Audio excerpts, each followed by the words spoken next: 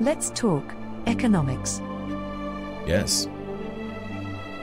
Although Falling Frontier looks like, and certainly at times, plays like a normal RTS, it's far from it.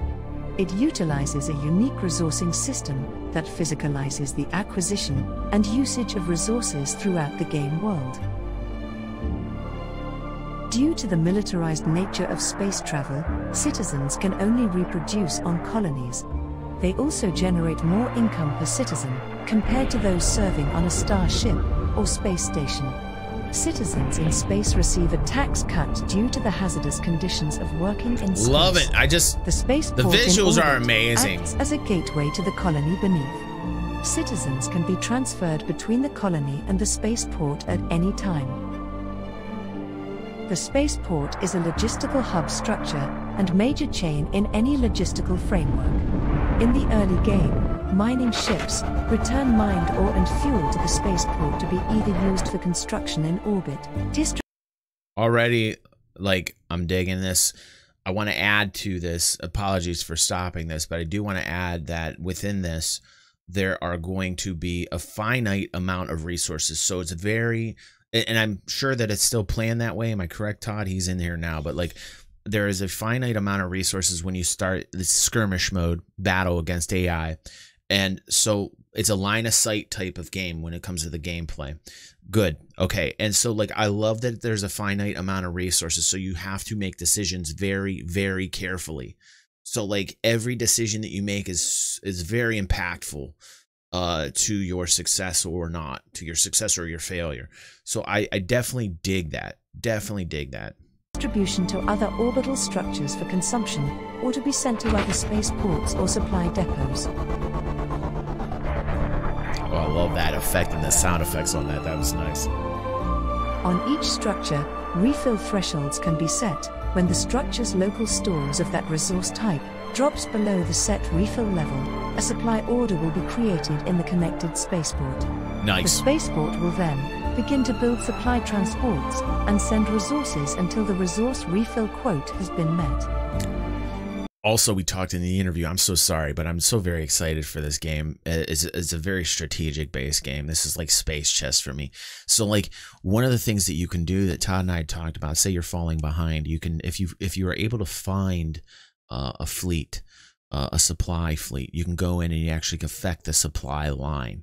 You can actually take out the supplies going to and from areas that are very important, which to me, I love that. I love that. Right. On a larger scale, a player can connect logistical structures, and the process of monitoring and sending supplies will begin. The what, Masters of Orion, Chrono? I love Masters of Orion, dude.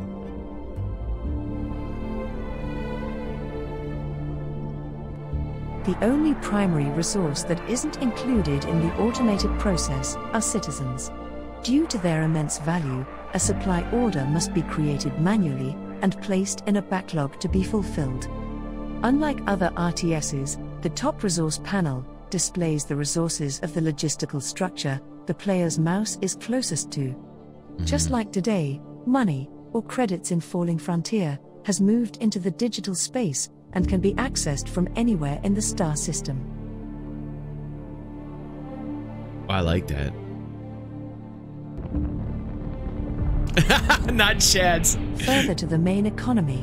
If you guys don't know what Todd's talking about from Stutter Fox Studios, please watch the interview. It was really funny. Todd and I created a new cryptocurrency called Chad. We're going to release it this year. Starships have their own sub-economy. This consists of the previously mentioned citizen resource, as well as operational requirements, such as food, munitions, and fuel. Citizens form the backbone of your crew and can be converted into officers to command your ships. Officers can undergo additional training to enhance a ship's statistics and abilities. Yes, I love that. Food is consumed by the crew. Without it, the crew will slowly starve. Nice. If the crew manages to escape a doomed ship, the remaining food is added to the escape pods, allowing the crew to survive for longer in the deep of space. Munitions are consumed every time a turret fires, or in some instances, when a special ability is used, such as laying a minefield. Ships can sail. You guys checking out these explosions and the physics behind it's physicalized inventory, number one, which I absolutely love.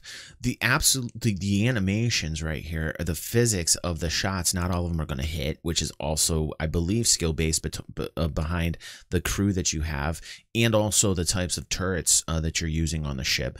It's fucking amazing, man. I mean, like, this is fucking amazing. You can customize your ship.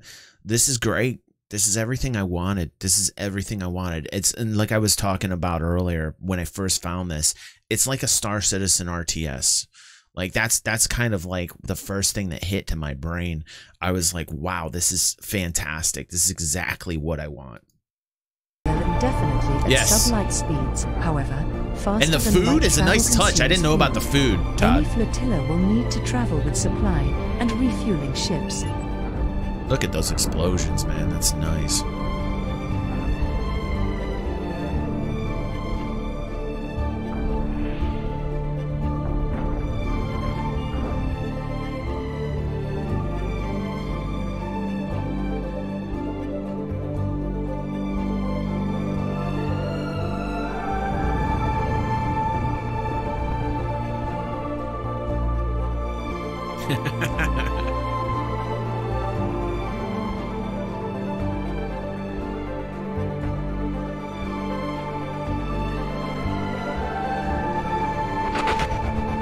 Love that effect.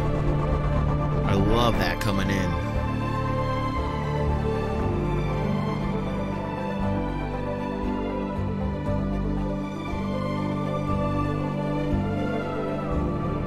Love it. I love how you are starting to master the content, Todd. Like, I really love the voice. I really love the narration of it. I really love how, like, it keeps me interested. There's two more I want to get into as well. I'm so behind this title. I am 110% behind this title. The next is Nebula. So let's learn a little bit about the Nebula in Falling Frontier.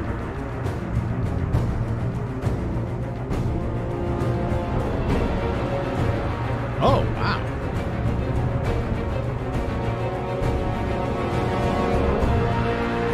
Great animation.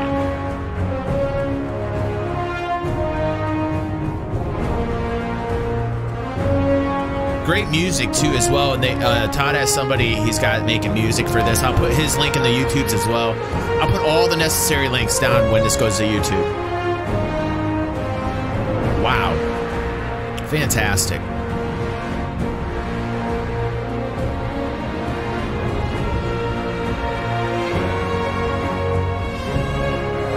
Okay, so more information here, and this is making me feel real good and hyped about it. But I do want people understanding when this comes out, it's basically like a skirmish mode RTS to start that we want to be built into something more. So there has to be some money inflow into this.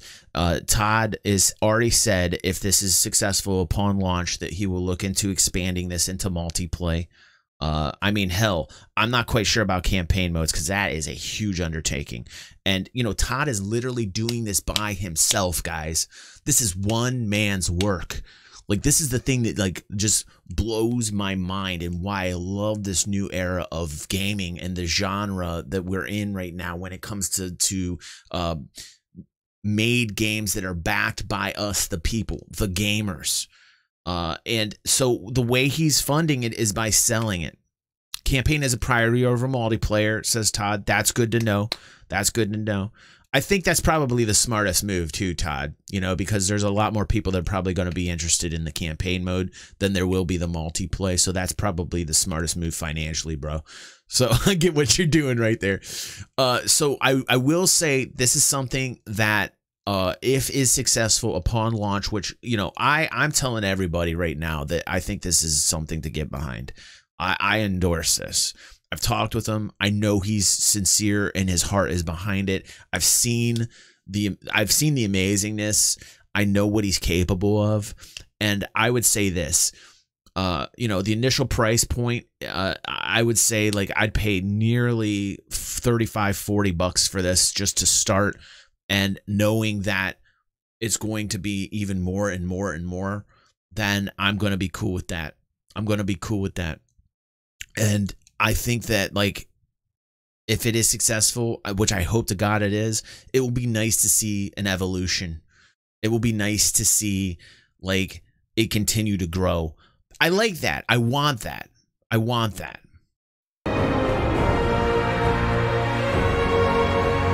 It looks so rich.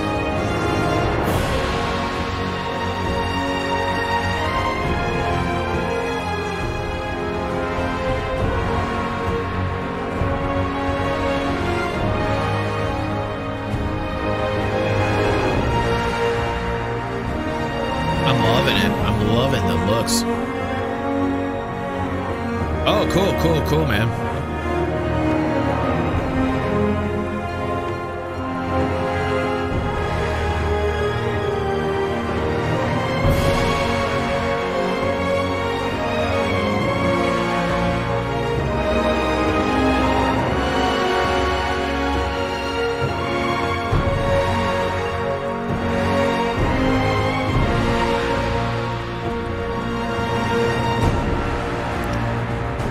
It looks really good. Like, really good, Todd. And the music's really epic, dude. You're doing a hell of a job, bro.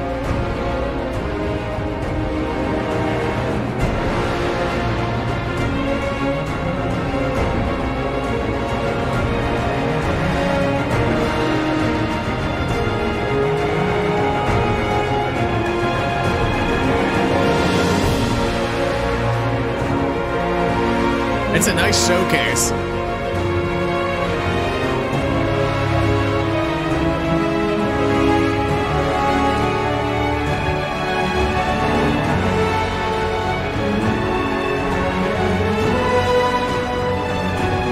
That's so good, dude. Like, what? This is ridiculous, man.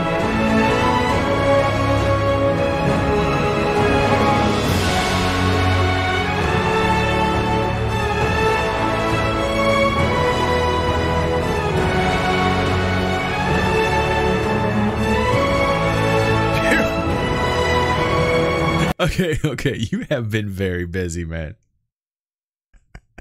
You have been very busy since last time we met, dude. Like, dude, don't get out much. You are like, your monitor has sucked you in. You went Tron mode on this shit, dude. Like, you are in the system right now, man.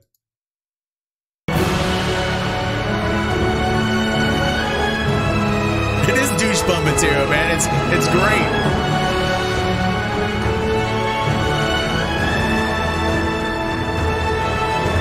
I'll put that link when we go to the YouTubes.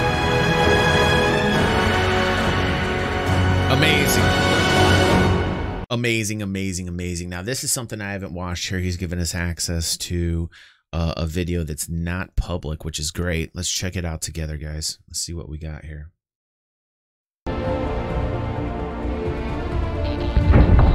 Oh, we got some gameplay. Nice. We got some, it looks like some test footage. Right. The in-world UI is nice, man.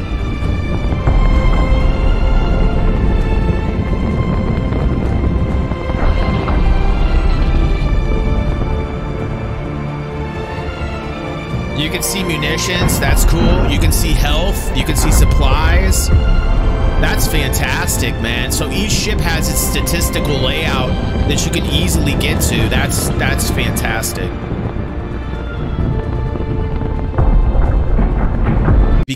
Because the resources are finite, you want to keep your ships alive. One thing we talked about in our interview was how important it is, your decision making, because these resources are finite, is in the glitch when it takes damage. Yeah. Let's watch it.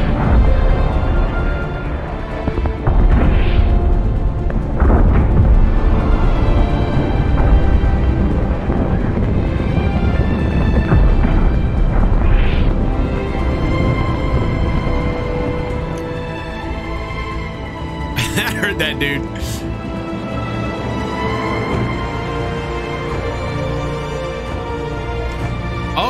nice, man. There's some like drifting, like.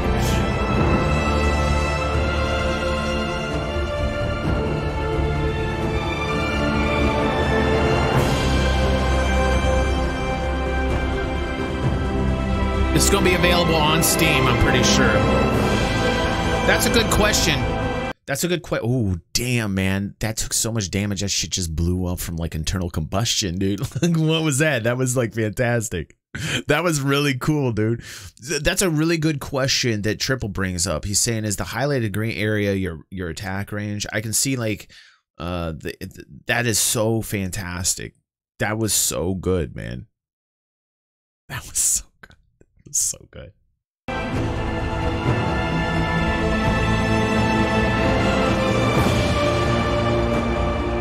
It looks like the con knew what was up. The con knew what was up. It's the weapons range. It's the weapons range. And range is affected by what type of turret that you have on there and skill based upon the crew that you have in there as well, I'm pretty sure.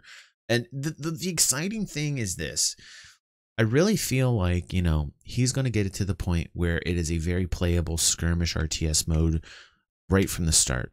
Then I feel like if it's very successful, that it will continually be improved upon. So I'm very excited about this title. I'm very, very excited. Triple saying it's one of his. I love that. So the next thing I want to watch is the exploration and operations.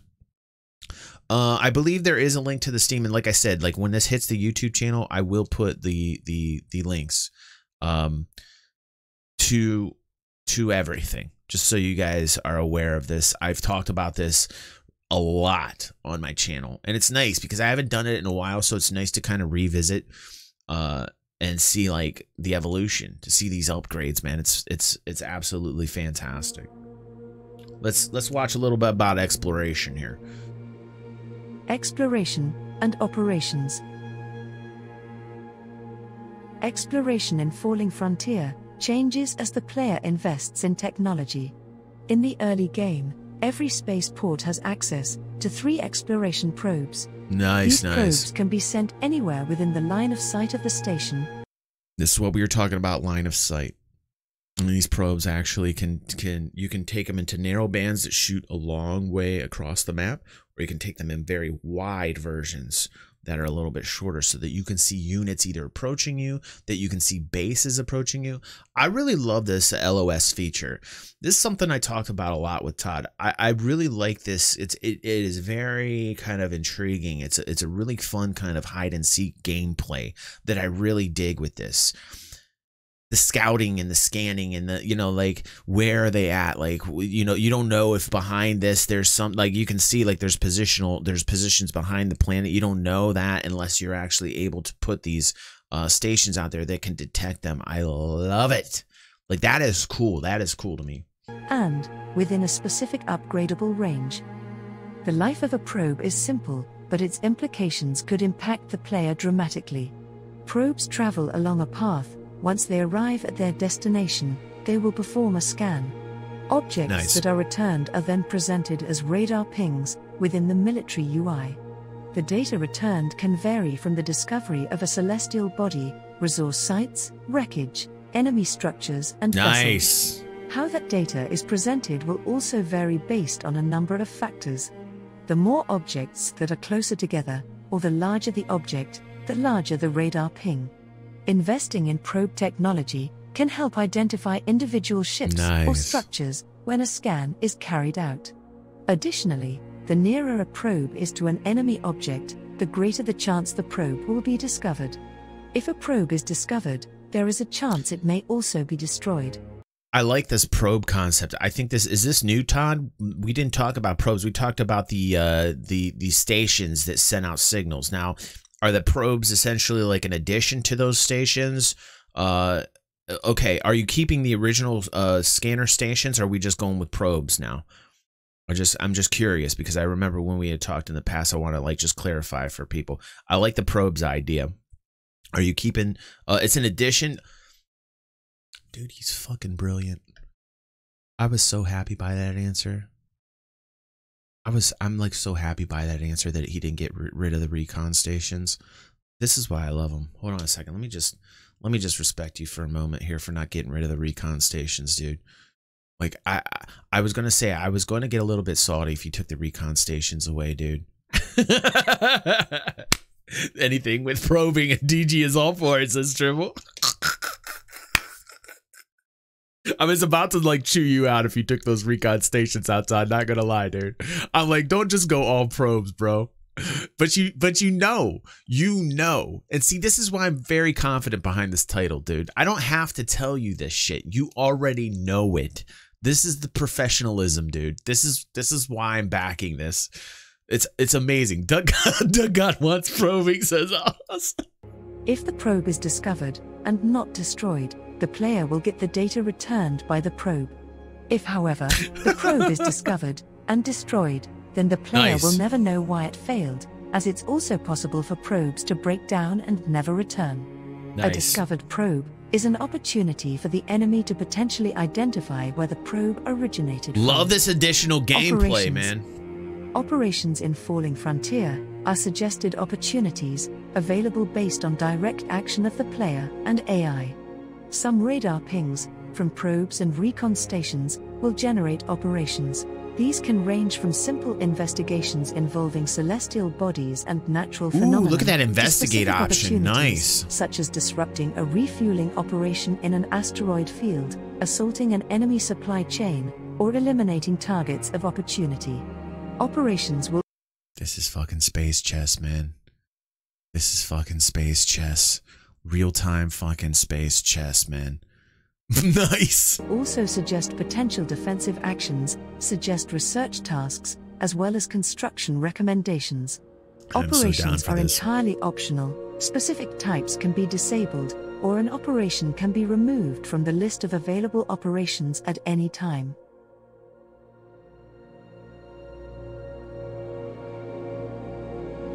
It's a very line of sight, LOS, hide and seek kind of gameplay. You know, that's a big portion of this strategy within this game. Triple. Staying hidden as long as possible. God damn it. Oh man, it's so good, man. It's been a while since I got to really look at some of the content and some of the evolution of the game, and man, you just got me as excited as the first time, dude. That's very hard to do.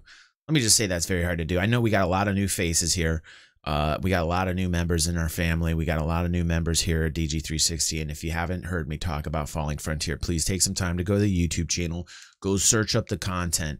And I am really, really happy about the direction that Todd's taking Falling Frontier. It's just continually looking better and better and better and better. And every time I think that that's the like we hit a plateau, Todd just like ramps it up and makes it even better. So like I am really behind Todd. I am really behind what he's doing here for Falling Frontier. I highly recommend you guys go check it out. When I put on the YouTube channel, I put all the necessary links. It will be sold, I believe, on Steam. Correct, Todd?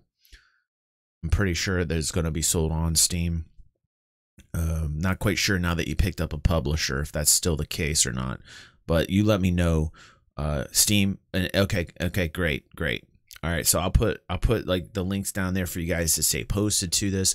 And like I said, I highly endorse this, and I want people to recognize though that initially when this comes out, it's going to be all AI and it's going to be all kind of skirmish mode, RTS mode. And even though some people might say, oh well, I want a little bit more than that. I think what you're going to see is that if you back this and you help out Todd, that it will become much more. And I really want to see this get into like that next stage. So I say, members here of this community, go back it. You know, as soon as you can buy it. I'm going to do the same. I will put that content on my channel, and I'm really looking forward to it. So thank you, Todd, for joining us here on the stream, and thank you for all the information here. You're really getting great presenting it with the content. I think you're doing a fabulous job, dude. He's also saying there's some big announcements coming in the coming months. That's great. That's cool, dude. Really looking forward to it. I'm really happy that you got picked up by a publisher. That's amazing news, dude. I mean, that's a dream, bro. So I'm really, really happy for you, man. Really happy. I wish the best to you, and we will continue to support you. Everybody check it out. Falling Frontier, my friend Todd of Stutter Fox Studios.